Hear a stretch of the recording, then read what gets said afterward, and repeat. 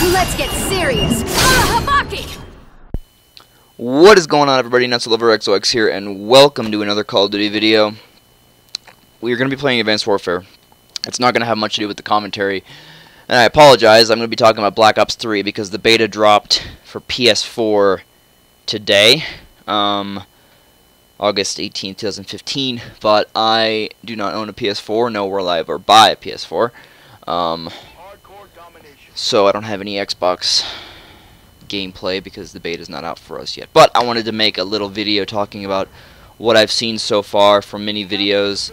I will be putting up gameplay once the beta comes out on Xbox One. You can be sure of that. I will be doing as many videos as I can, giving full impressions, actually hands-on stuff, but I'd like to give impressions of what I've seen so far from videos and things like that. So, the first thing that I want to talk about is the stuff that looks really good. It looks a lot more like Black Ops than Advanced Warfare, and that is a superbly good thing because Advanced Warfare was garbage, absolute trash, because the movement system was so chaotic and so fast and so just instantaneous movement that it was almost impossible to play. And this game has that movement, but it's got it. It's lower, it's much slower, it's much easier to deal with, it's much easier to control. The movement actually makes sense. You can hit people that are flying through the air like a fucking idiot, and you're not flying through the air like a fucking idiot. You're controllably moving. It's like sprinting except vertically. It makes a lot more sense than the instantaneous vertical movement. And I think I kind of understand now that Advanced Warfare had to happen because, you know, that's how progress is made. You have to fuck up in order to achieve progress, and I think that's what Advanced Warfare is kind of going to be known for. If this advanced movement thing continues, is Advanced Warfare is going to be known as the Trailblazer and the fuck up. Unfortunately, the fuck up for the Call of Duty series, but they at least brought the movement system into the series, and I think Black Ops is, and further games are going to improve upon the mechanic and make it better and better as time goes on, assuming they even keep the mechanic at all. But that was the number one thing for me, is the fact that it's much better than Advanced Warfare. It looks smoother, more fluid, slower, more like Black Ops, and that's fantastic for me. The guns looked awesome. They look really cool. They sound really punchy. That was one thing that Advanced Warfare did really right, was the fact that the guns sounded just bang, just like you could actually like with the HBR-A3, you could feel that gun just ga ga ga ga ga ga as you fired it. And I mean, every gun I was watching, like the Kuda SMG, was just it sounded so deep and bassy and just punchy, and the sounds were fantastic. The guns look fantastic. They sound fantastic. They did a great job with the guns, and I'm really hoping, you know, the overpowered pistols are back, baby. Woo!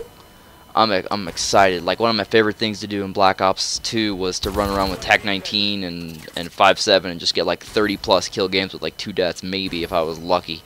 And the guns look fantastic. They really look fantastic, and I'm super excited about the guns and what they have to offer. The maps looked okay. I mean, there was only 3 of them. I mean, there's wall running. It's like you know, it's nothing we haven't seen before. The maps are the same maps we saw at E3. So at the end of the day, the maps are the same thing. We haven't learned anything new there. But that's it in terms of gameplay. The paint shop looks fucking so cool.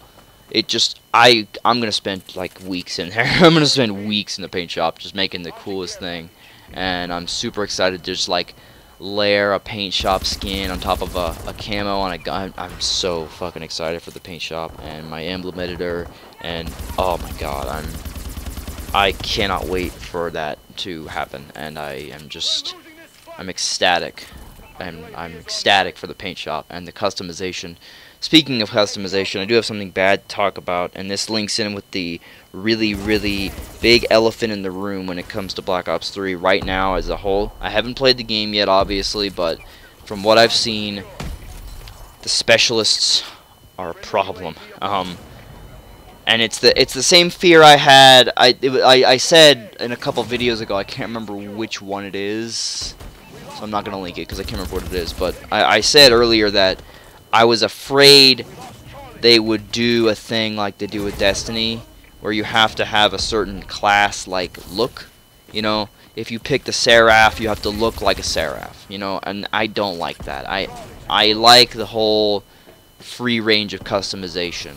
I like the whole, you know, in Ghosts, you don't have to have a sniper rifle to wear a ghillie suit. You can wear a ghillie suit if you want to, and, you know, it's a big deal for me to, I mean, I'm not going to go off on a huge tangent on this because I've done it plenty of times, but I'm gender fluid, and it's a big deal for me to play as a female. That's just a big deal for me, and the fact that you can't, there's not two genders. You see what I mean? There's not two genders for both. For all of the specialists bothers me a lot, and I wish that they would do something about it.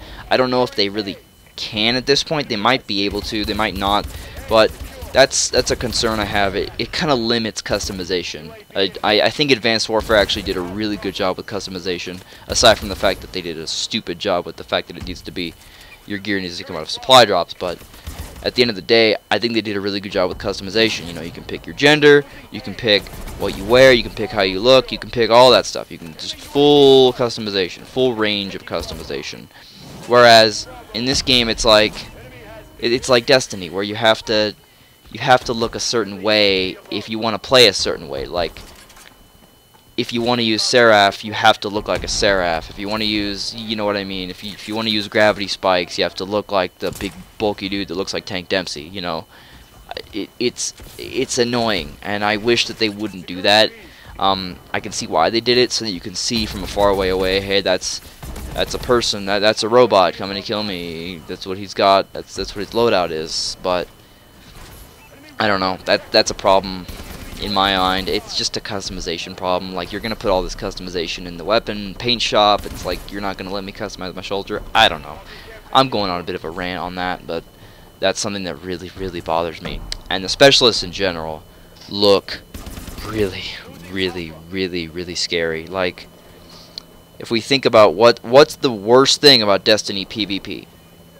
The supers. The worst thing about Destiny PvP is the OP supers.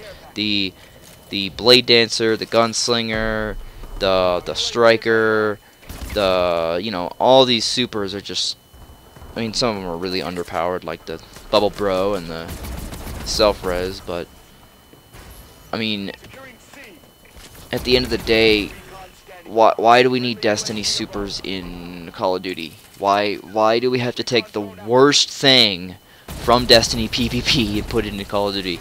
It's just, from the gameplay I've seen, it just looks like a lot of them are just so unstoppable. Like, the Golden Gun dude is just ridiculously gnarly, and the grenade launcher lady is just mind-boggling. Just like, it's like got grenades and horseshoes on it. You just fire like close to the enemy and it just explodes and blows them up, and there's nothing they can do about it. And that's very frustrating, and that scares me a lot. And I'm worried about the specialists. And man, I don't know. But I think that's really it with my first impressions takeaway video. I think the game looks good. I think the game looks solid. I think Treyarch is gonna do a good job. We'll have to wait and see next week when I get to get my hands on it on Wednesday. I'll be sure to bring you guys videos then. But specialists worry me. The customization when it comes to my characters worries me, and I don't know. We'll have to see how it all pans out. But I'm gonna go ahead and end the video there. So thank you all for watching. Hope you all enjoyed. Please be sure to leave a like and be sure to subscribe if you did. And we'll see you guys later. Bye bye.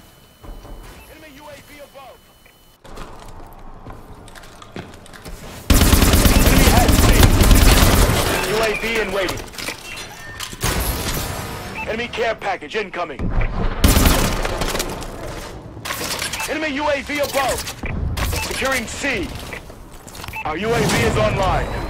Enemy assault drone incoming. C secure. Friendly UAV above.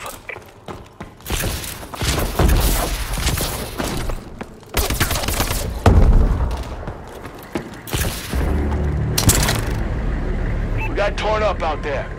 Bring it next time.